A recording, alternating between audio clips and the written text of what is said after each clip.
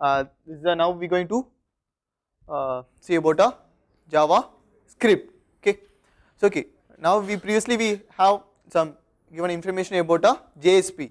For JSP we want to develop any web page, we have to use JSP. But what is the actual thing it does? JSP, it interact with the server.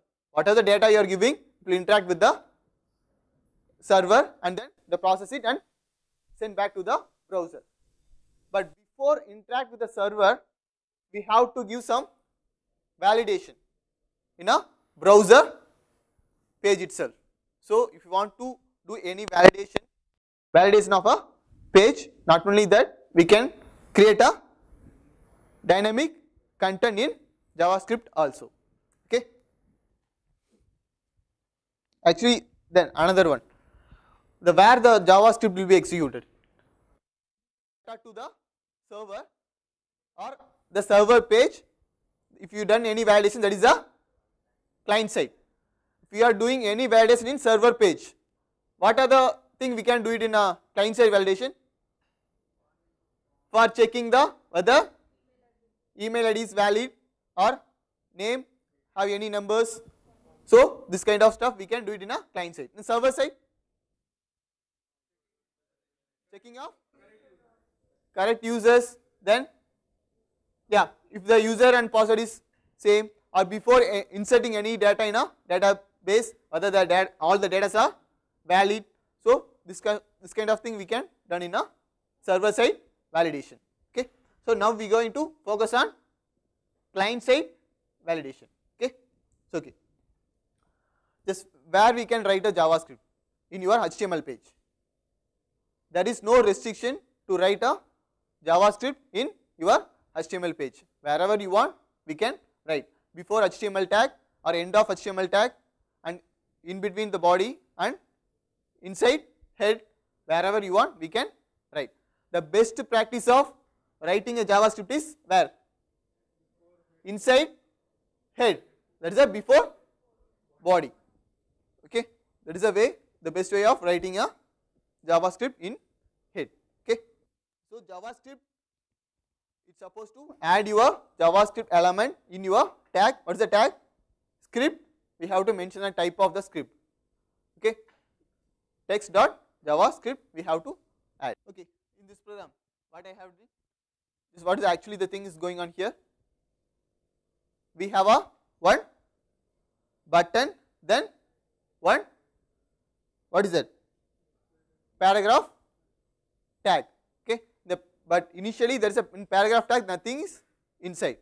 Okay, when you are press the button, what will happen?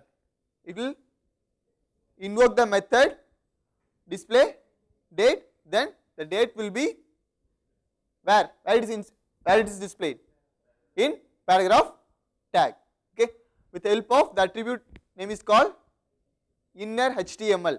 Okay, the inner HTML we have to know, it is a very important attribute for most of the elements like div. If you want to dynamically change any content, if you want to dynamically post the content, we can use this attribute inner HTML. So I am taking the particular tab using a ID, get element by ID, then inside that I am putting the date. Okay, then using external JavaScript. What is the external JavaScript? Whatever the content you are using inside the same page, that is a inside JavaScript. If external, what it mean?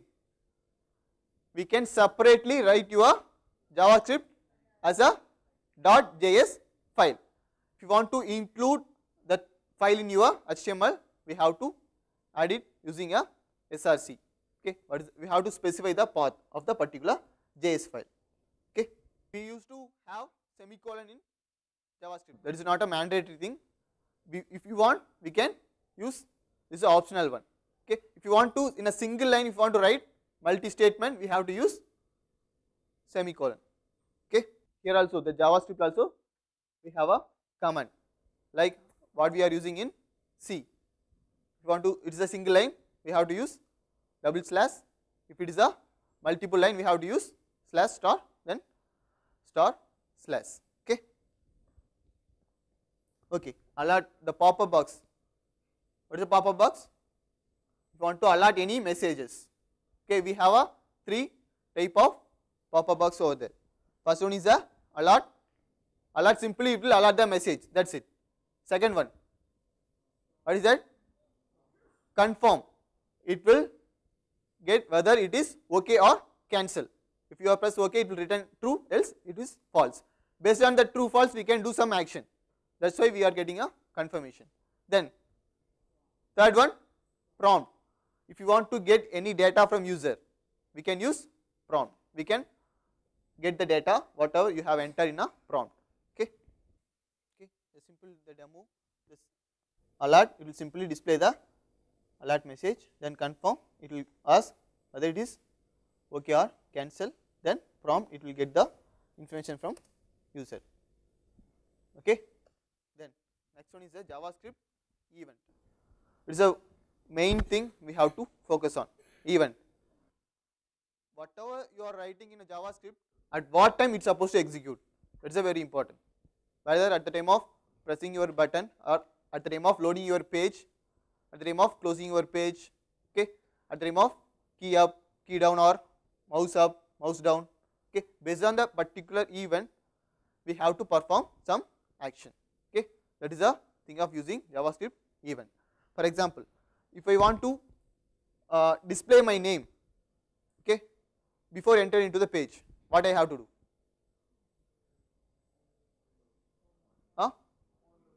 On load, what we can do? Just simply in a page, I want to display my name, whatever I entered in a text box or whatever it is. How we can do? We can use prompt. According to this scenario, we can use prompt. Whatever data you enter, we can store it in a particular variable. That variable we can print it in a particular div or paragraph. Okay.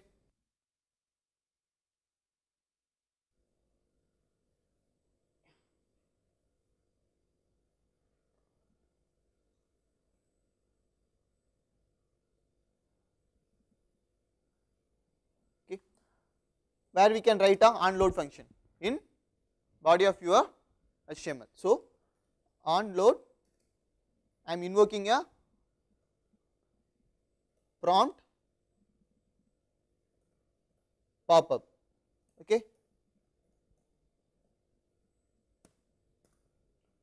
Then inside body of your HTML, I have added one div. What is a div? Division. Okay. With ID,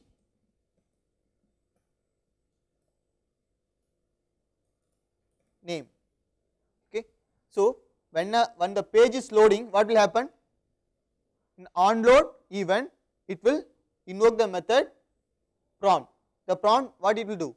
Simply it will get the name from user using a prompt window. Then that value will be available in name. Okay. So with help of this value, where you want to put that value? In our division. How to access the division? Get element by ID. So document dot get element by ID. What is the ID name? Name. Then I want to put inside the div. So for that, inner HTML.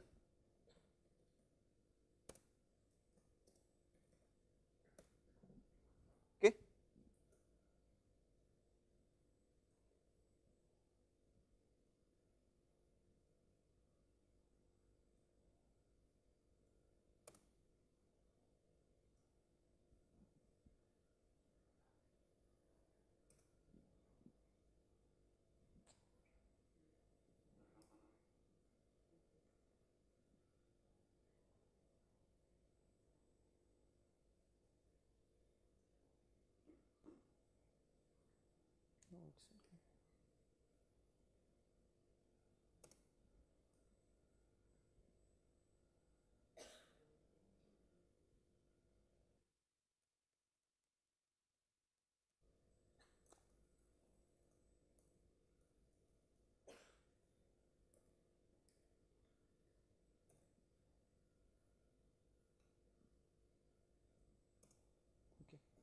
So what happened? Why it is not coming previously? Catch. That is the main problem in catch it. If you are developing any web application, yes, maximum we have to avoid to have catches. It will make lot of problem. Okay, so try to remove your catch it. I have entered RA. So RA will be displayed in your page. Okay, so these are the most even we are using in our JavaScripts. Okay, we have, if we want to do any validation, required field, what we have to do? If you have, for example, I have a login page, username and password. User supposed to enter username and password. How to check? How we can check? Each and every text field we can define a ID. With help of this ID we can get that value, whether we have to check whether the value is empty. If it is empty, we have to alert the message, please enter the name. So okay, this is a way we can use required field validation. If you go for email validation, we have to use some logic inside a JavaScript method. What is the logic we have to use? The whatever the value is supposed to have two constraints. The main important character supposed to be there. What are they? At and dot, and then the position also it's supposed to in correct place. Okay, if you are using at, before at supposed to have some characters, after we must have some characters. The dot also we must have minimum number of characters after dot. Okay, so these are some, with the help of this logic we can check the validation.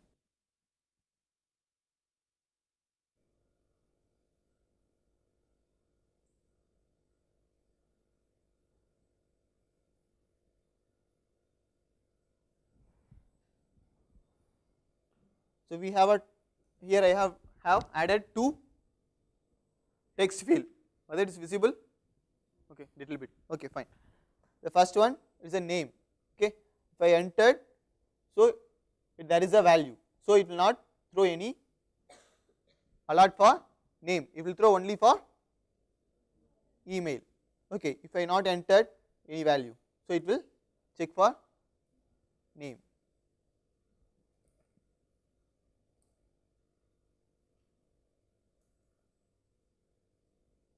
It is not valid because I am not added dot. Okay, input is valid. So what I have done here for that, simple, the same thing in valid function. When you are, I have added two input fields, that is a text, another one is a button. When you are perform any action, that is a click on the button, it will invoke the method valid form. When you are doing a valid form, I am taking the data of text field. The text, if the text field is empty, it will throw the alert, then it will return. It will not go for where? Email. So it will first let you complete the name, then you go for email. Okay. If the text field is okay, then it will go for email validation. JavaScript some little bit advanced, like timing. If you go for any website, there will be some frequently, if you go for espn.crickinfo.com, what is happening in that one? We can show the score, but whether we want to, every time we want to refresh the page, whether it is necessary for refreshing the page to get the current score, no need. After 3 seconds, it will be auto refresh the page. So if you want to do any the refreshment, or if you want to do any message alert or whatever the thing based on the some specific time, we can use set timeout. Okay, after particular time, if you want to do any action repeatedly, so we can use set timeout, and then we can clear the time based used on the variable we are using for set timeout. Okay, then another one is the object. What is the object? In Java, what is the object? Instance of a class. So if we have any class, the class have lot of variables. If you want to use that variable, we can use object to access the variable. Likewise, in JavaScript also we have a object. We can have a more number of variables with values pair, okay, variable and value pairs. With the help of that object we can refer the particular values based on the name, okay. For example, here we have a person object, the first name, last name, and then age, eye color, these are all name of the object. The value we have mentioned in double quotes, that is a don't, so everything we can mention in a double quotes, okay. The value, if you want to access, simply we can use that object dot name of the attributes, which one you want to get. Cookies already knows, that is a temporary storage in your vendor machine. These are the DOM, that is a document object model. The simple, whatever we have discussed, that is a simple way of just simply we are validation or how to access the data, how to just check whether the value is entered or not, so this kind of stuff. The document object model, that is a document object. If you want to access the specific part of in your HTML file, if you want to access the anchor tag, if you want to access the div, with help of document object we can access all your component in your HTML page, okay. For example, the first one, document dot anchor, so it will return a, what will return? It will return the number of anchors in your HTML page. With help of the square bracket we can mention the index value to get the particular anchor. For example, if you have a 5 anchors, okay, if you want to access the fourth one, so we can access document dot anchors square bracket of 3, let us start with index start with 0, so 3, if you get the values we can get the value. If you want to get the value, that is with help of dot inner HTML we can get the value of anchor, okay. So likewise we can use the document object for all the components in your HTML file, or if it is a button or input, or if it is a division or paragraph tag, whatever we have we can use. I have one function, okay, the same fields like text input name and email, okay. In text field 1, that is a name, I have added one key up. When you are pressing the keyboard key, so what will happen? It will invoke the method which button. So there is a event, we can pass the event for the particular JavaScript method. With the help of that event we can get the which key, the value, the ASCII value we can retrieve, okay. So that is why a lot event dot key code.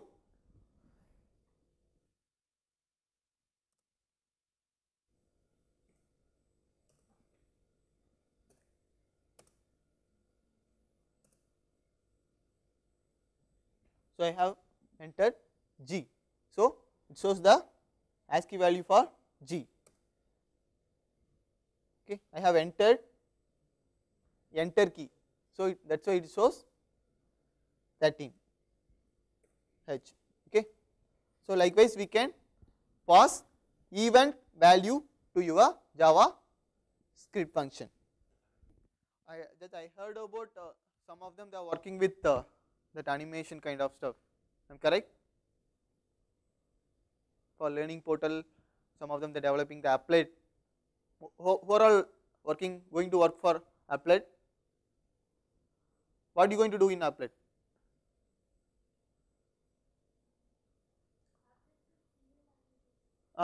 With not only that, we going to go with some demos also, na?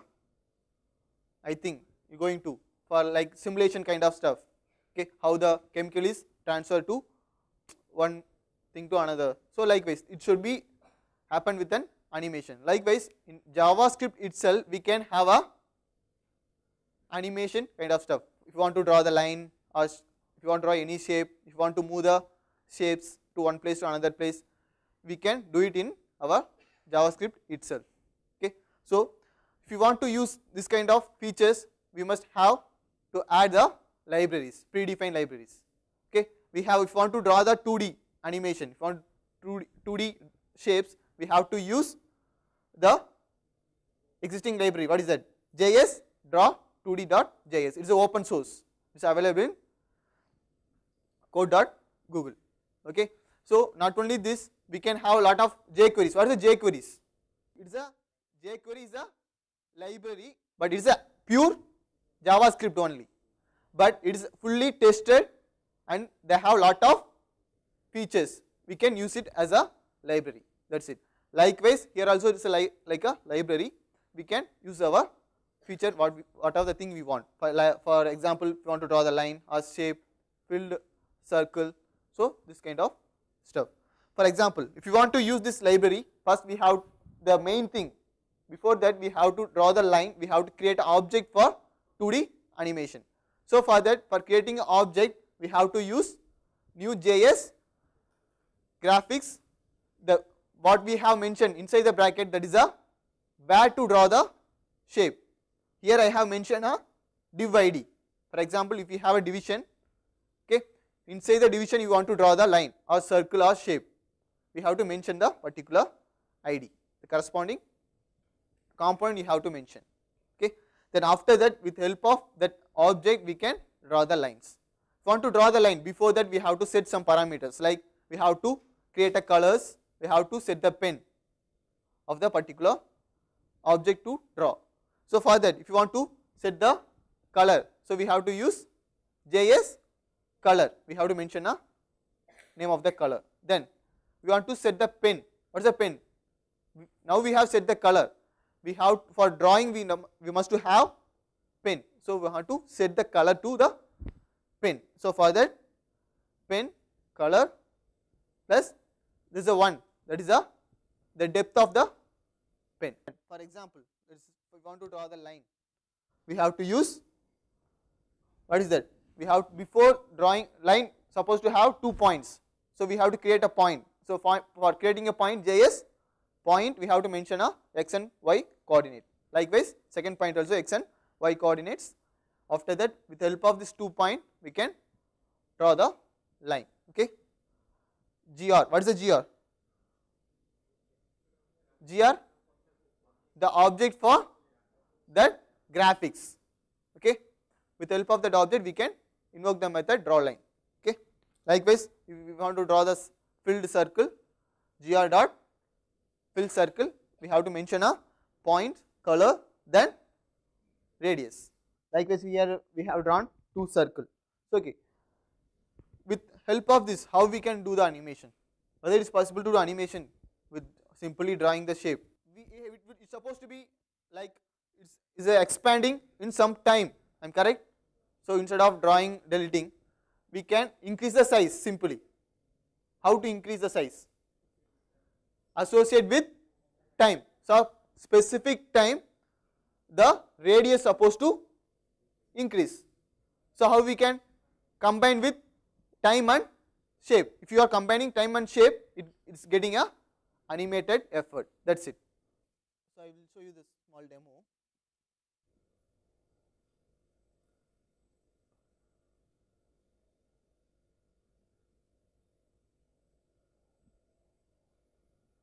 Before that, I show you the code. Okay. Okay. This is the code. We have a division. What is the division required? Where is the place you want to draw the shape? Then I have a 2 button. One is a start and stop. Okay. Then next one, we have mentioned a parameter for drawing a circle. We have drawn 2 circles over here. The first circle have some coordinates, second circle have some coordinates. The both circle has the different radius. One is a 40, another one is a 30. But both are initially in different places. But it is in a same y axis. Okay. So what I am going to do? I am going to try to, one circle is in a static position, another circle going to cross the static circle. So for that, what we have to do? We have to, at the based on the time, we have to increase the x coordinate or y coordinates? X coordinates. Okay, because x is a different. So we have to increase the x coordinates. But initially x coordinates of the first circle is 50, second one minus 40. So minus 40 is somewhere. So if you are increasing, it will move towards the right. Okay. So how we can do? So at the time of start button, I am invoking a method that is called, what is the method? This is the method, okay, time count. Okay. So initially P is a point of y axis, that is a minus 30. Okay. When still the P is less than 150, I have set the limit. So it should not move after some certain space. Okay. So that I check the constraint. If it is less than 150, what it will do? It will increase. Then after that, else what you will do? It will clear the timeout. What is the clear timeout? It will stop the time. Okay. Then after, what is this? Same thing. I have created object, then I have set the color and everything. But here we have to look at this. What is this P? Now I am using a P. So every time you are invoking the P value, the y axis will be increment and then shift to right. So okay, if shift to right, it is like a paint. What will happen?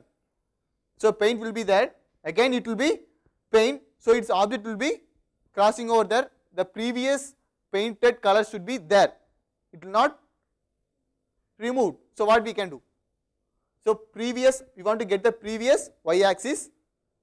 There we want to paint white color. So here I have used FFF. So this is a color for white. I am taking the previous point here. See, after assigning a point to previous, then I am incrementing P. So after that, what is this? T equal to set timeout. Not 50 seconds, it is 50 milliseconds. Every 50 milliseconds it invokes the same function. This function is written in a time count. So it not sleep, it will be increment. So it will be after 50 milliseconds, it will invoke same. It will come again, it will invoke the same. So it will be continuously invoking. So what will happen?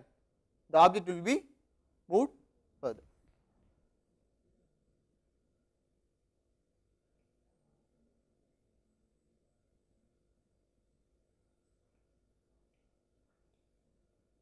Okay. So now, what is the second circle? It was in minus 40, so it will not comes to the screen. So when you start, it will come. Okay. So it is like crossing to the particular circle. That's it. So but it is not big deal. But we have done with shapes and time. So that's animation. What is that? Based on the time, it will be do some other different action. That is it. Okay, that's it about Java script. These are the reference. We can get some more information. The last three, we can get more number of animated kind of effort. Not only the JS, draw, 2D, we can get more libraries. So I will show you the one small demo I have taken from net.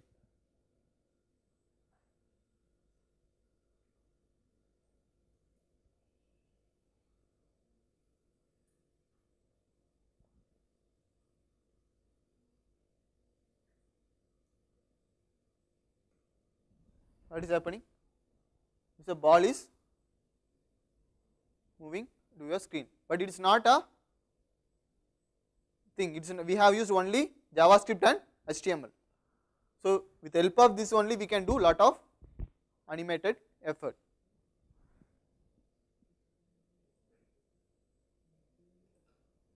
Okay. Okay. Just if you go for a JavaScript, just people are thinking that in the simple JavaScript we can't do more, but it is not a case. With the help of JavaScript we can do lot of things. Okay, but we have to correctly use the JavaScript. That's a very important, because if you are all the validation if you are done before getting to the server page, most of our process is it will be complete before getting to the server page. If we can do everything in server page, This is some disadvantages. What is that? For example, the server page will be not used by single user, it will be used by multi users.